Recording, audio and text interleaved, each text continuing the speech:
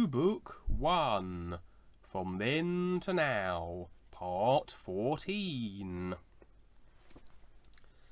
I sat and watched the ocean, and the sunlight reflection.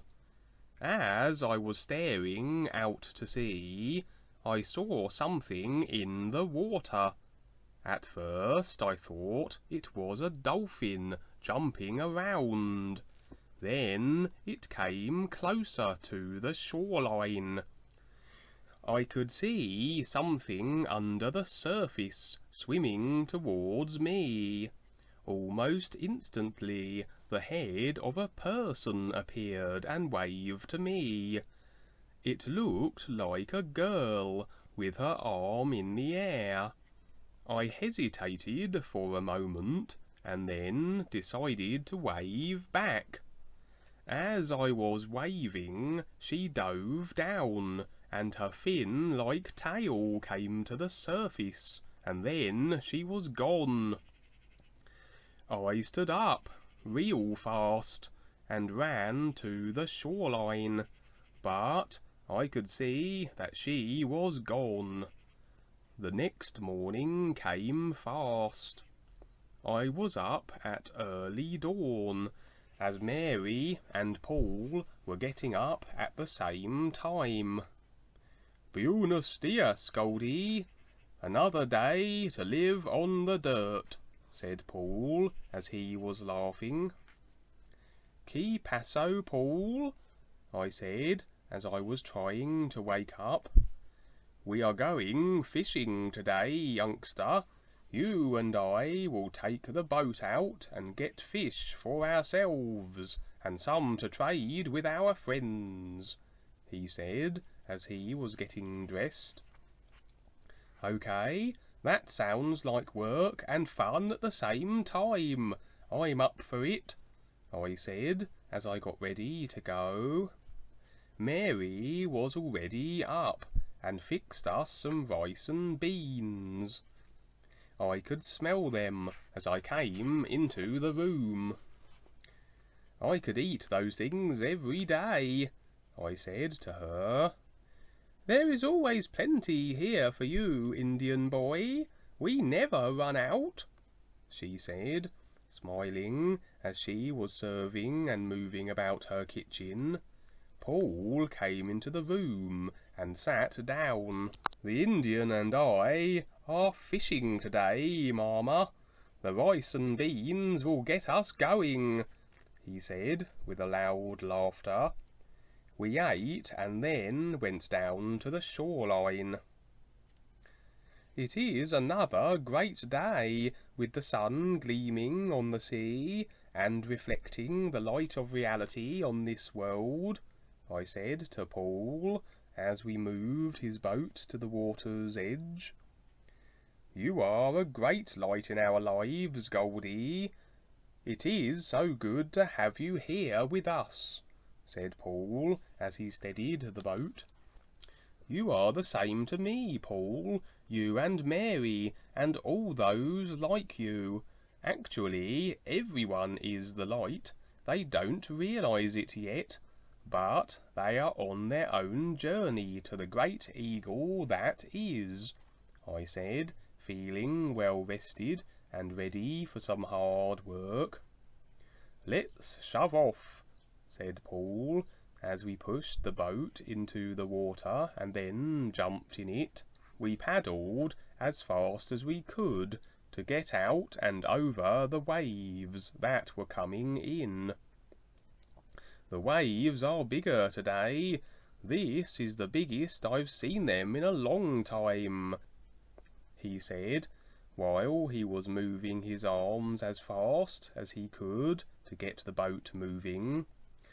It took a while to get out, as we finally got through the heavy surf. We rowed to a spot about 1 kilometre offshore. Paul knew where the fish were usually at. He said that there was a shallow reef under water, and there were always thousands of fish to be seen from the surface. When we got to the spot, I could see through the water very clearly. There were many schools of different fish everywhere. It was a beautiful sight just to watch them moving through the water so effortlessly. We put our lines into the water and waited. It wasn't long before we began catching the fish. They were so easy to catch. Within a couple of hours, we had part of the boat full of fish. "We have mucho," said Paul. "Let's head back to the house. Mary will be so happy to see all the fish." We paddled back and then rode the surf into the beach. As we were doing so, I thought about the experience of myself in the future and riding the waves on those logs. We were soon on shore and pulling the boat across the sand. It was a lot heavier now. "The boat was a lot lighter this morning," I said, trying to make all the effort as fun as possible. It took the rest of the day to get the fish up the bluff and prepared. What a day it was, but it was worth it. We now had enough fish for a lifetime and then some. The cat came down as we were unloading. "I'll take my share right now," he said, licking his little teeth. After we were finished, Paul and I sat down in a pair of hammocks he had strung up that were overlooking the bluffs and out across the sea. "This is great, Paul. I love the ocean and everything that blends into it. We really did good today. That was fun," I said. "Us Mexicans have the best life," he said, as the late afternoon sun was setting into a colourful mixture along the horizon. "I find everything to be so amazing, how it all works and provides itself to all of us," I said, just relaxing my really tired body. "You have a way with words, Goldie. That is why you will make a great writer," said Paul, as he was swinging back and forth on his hammock. Then Mary came out carrying 2 big plates. "Look what I have, amigos! Fish, and some old-fashioned rice and beans, con tortillas," she said, giggling as she handed us the plates. "This looks great, Mary. Muchas gracias," I said, as I grabbed the plate and began to eat. "This is the life, Señor Goldie," said Paul, and we didn't say another word until we were finished. Mary gave Little Feather some fish, and he said to me, "Muchas gracias, Señor Goldie, for catching the fish." I had to laugh at how he communicated with me. I was exhausted after we were through eating. I just lay there and watched the sun disappear into the ocean. Soon the stars were out, and the nighttime sky came into view with its blanket of dotted lights. There was no lights out here except for the lantern that Mary had near the house, so the evening was very dark and provided a perfect backdrop for all the stars that filled the sky. I lay there looking into the vastness of the sky and wondering what it was like to be way out there with the stars. It must be like on the inner, where you are floating and feeling free from the weight of the world. After a while I fell asleep from the labour of the day. Suddenly I was outside of myself and above the earth. It was a good distance up, because I could actually see the curve of the earth. There was a bluish aura around the earth that seemed to cradle it and provide a friendly feeling about the place. Way out here, the idea of the earth is different, in that all that was taking place on this giant ball in space no longer seemed to be very important. What is of importance is the freedom from the body and its restrictions. I felt free and able to move wherever I wanted to. I decided to go further out into space and explore. I was near the moon, so I went to take a look. As I got closer, I could see all the craters that were there.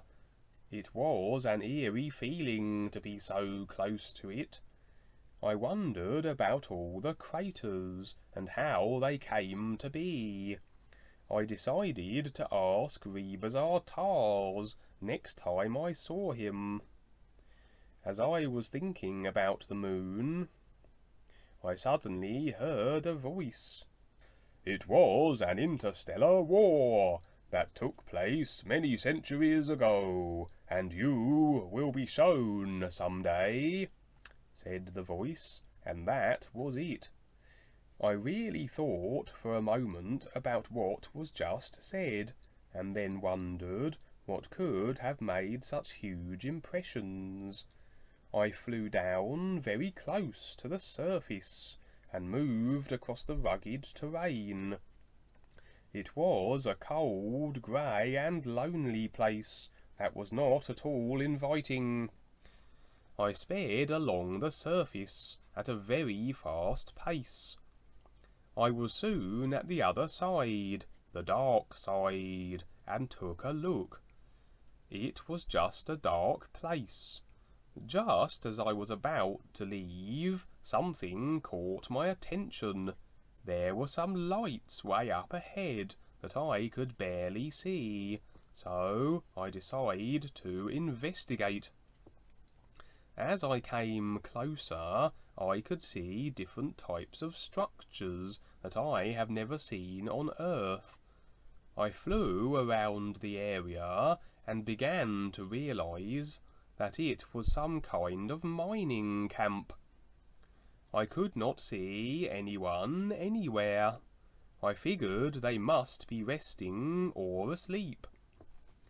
They seemed to be digging up a very large portion of the area. What they were doing looked to be pretty dull and uninteresting, so I decided to move past this place and explore some of the other planets. I went further out into space. I had read about some of the planets in books and knew their names. From where I was at, I could see Venus and Mars. I took a closer look at Venus. It was very cloudy, so I went over near Mars. It seemed to be an interesting planet, especially with all the colouring that it had. I went down to take a closer look. I could see there were a lot of canals running in all different directions along the surface.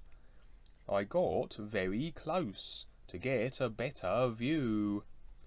It was mainly a lot of grey, reddish soil that covered almost everything.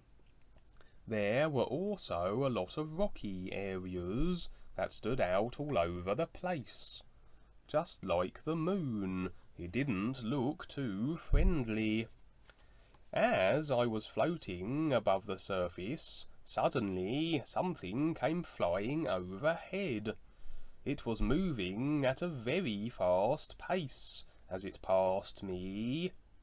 As it swept past, it then stopped very abruptly, a good distance from where I was at. It looked like a giant dinner plate.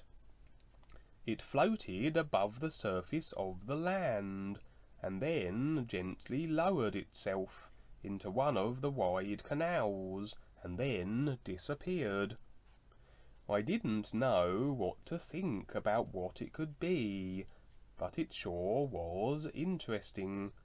For a moment I was a little shocked, and I didn't know what to do. Then I realized that I was safe with the inner body that I was in, and quite possibly whoever it was that was here may not be able to even see me. I floated over to the place that I last saw the big plate vanish. I looked closely at the ground, and I could barely see that there was some type of door that was down in the canal and on the surface. I then remembered what Rebazar Tars taught me, and that is that I could go through anything with the real self. I decided to give it a try, and slowly went down through the ground. I soon came out on the other side, into a gigantic opening that was underground. It was rather dimly lit, but easy to see. The area was very large, and inside was a huge city of some sorts. The structures were nothing like on Earth, and they were stacked very high up from the bottom of this place, which seemed to be a long ways down. I could see there were many flying things moving all about. Then the door above me began to open.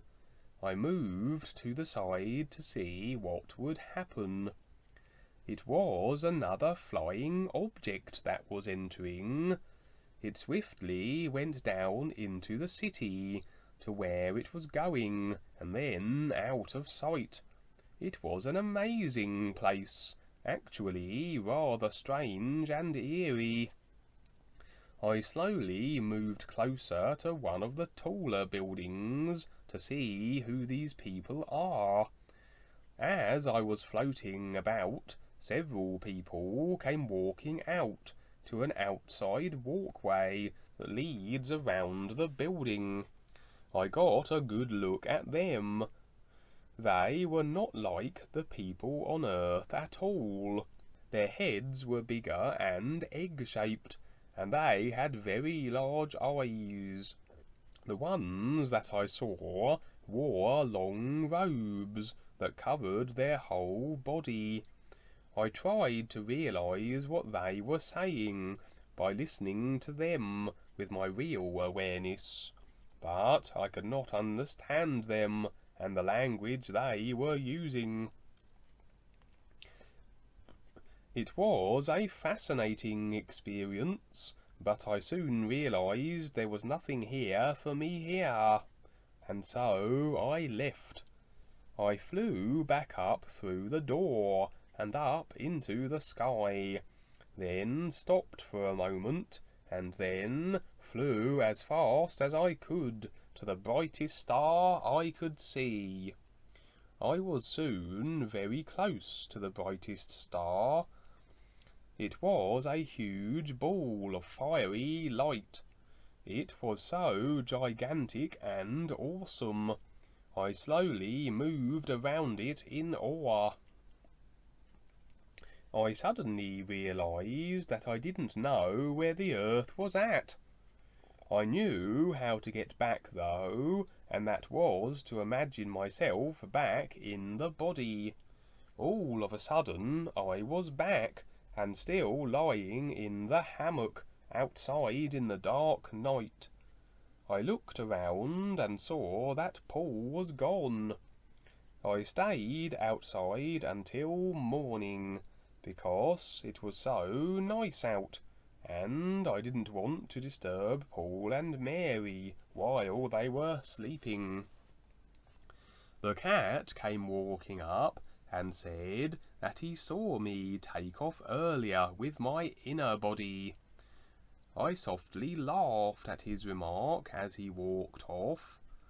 I was up early and walking around. I was thinking about the planet Mars and what I had seen. It was hard for me to believe what I did see. I knew that if I told anyone, they would consider me to be out of sorts. I wanted to tell Mary and Paul first. I knew that I could trust them, because they were into the adventure of life like me. They were soon up, and I went into the house and sat at the table. "Buenos dias, Goldie," said Mary, as she prepared the rice and beans. "Good morning, Mary. I have something very interesting to tell you," I said, as Paul came into the room. "Hola, amigos," said Paul, as he sat down. Little Feather walked into the room and sat next to me. He looked straight at Mary, and then she laughed, because she knew exactly what he wanted. "Here you are, Mr. Cat," she said, as she handed him some fish. "So, what's new, Goldie?" asked Paul. I was thinking about how I was going to tell him what happened, and at the same time make it sound fun and interesting. Then I went past all the thinking and said, "Do you know there are people on Mars?" I waited for their reaction in a funny sort of way, with my mouth tightly closed. They began to laugh as they were preparing their tortillas. "You mean those funny-looking creatures that somebody's god made and then got them to live on Mars?" said Paul, as he laughed, even louder, and almost choked on his tortilla and beans. "What?" I said. "You already know about the Mars people?" They both looked at me at the same time and continued to laugh.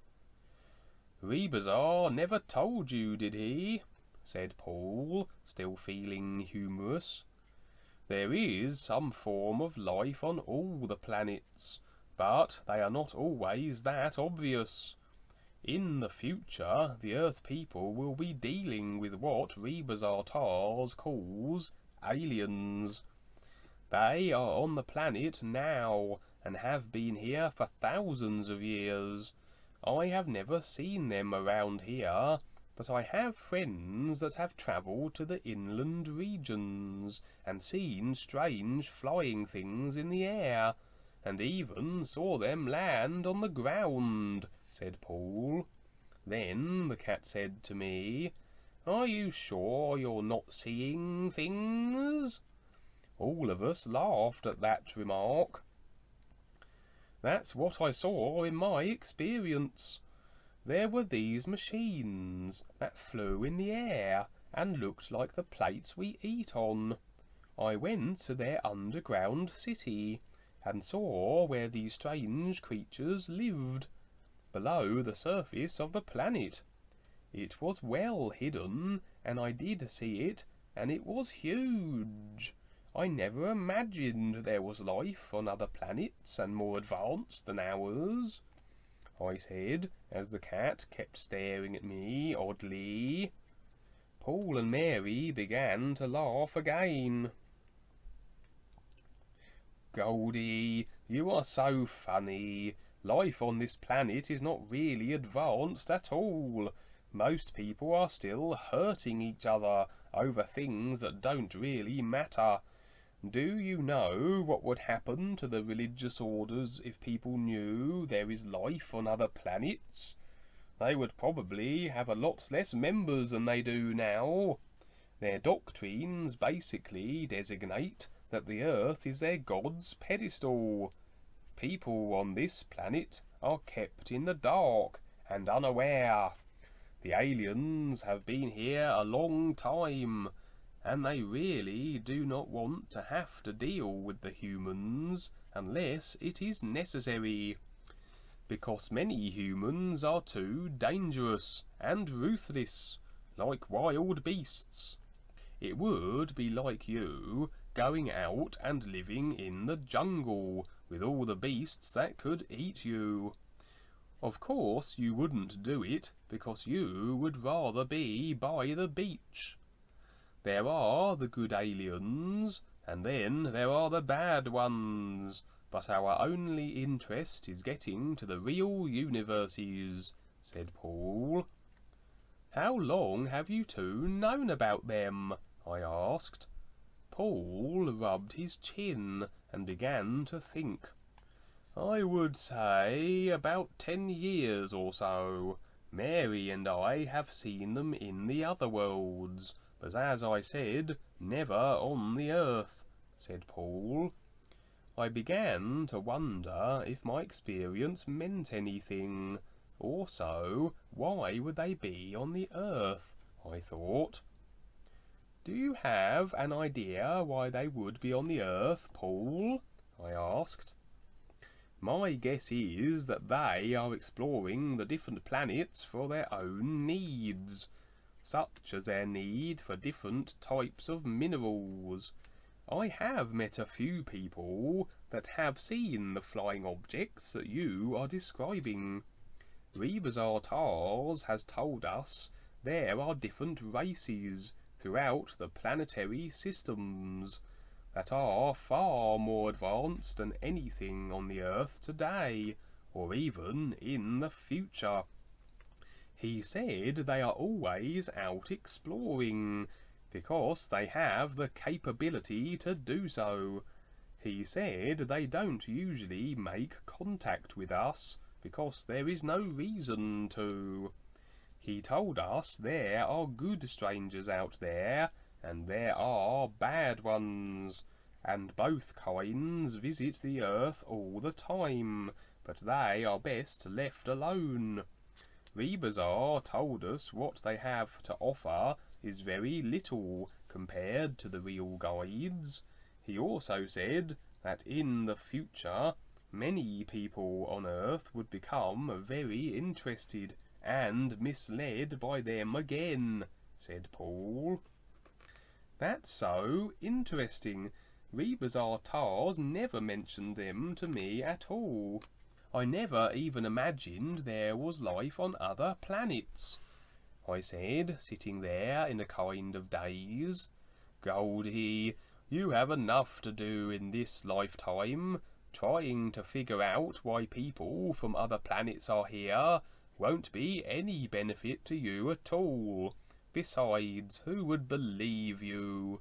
You will have the time of your life, just getting past the stubborn resistance of the outer attitudes that people have about their own real experiences, let alone trying to tell them about space people, said Paul, as he began to laugh. Then the cat looked up at me and said, I don't believe you either. I had to laugh out loud for a moment. You're right, Paul. I think it was the impact of the experience, and how different it was, that took me by surprise. I know what I have to do, and that is finish my book, and then try to see if someone will publish it, I said, as I was thinking past what we had just talked about. You will have plenty to do just trying to make that possible, Goldie. You already know that what you are doing is the real way, and it is like nothing else, said Paul, as he got up from the table with Mary. We're going to go out and do our chores, while you sit here and write and eventually become famous, said Mary, as they strolled outside laughing and holding each other. I thought to myself how fortunate I was to know these people and to share their wonderful insights. Little Feather finished his fish and said, I'm going to go and take a nap and have fun with my kitty friends on the other side. Then he jumped down from the chair and went off somewhere.